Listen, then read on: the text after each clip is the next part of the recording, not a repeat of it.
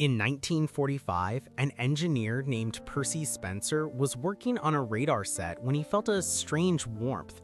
The chocolate bar in his pocket had turned into a gooey mess. Instead of getting annoyed, he got curious. He pointed the radar tube at a bag of popcorn kernels. They exploded all over the lab. Next, he tried an egg. It blew up in a colleague's face. Spencer had stumbled upon something huge.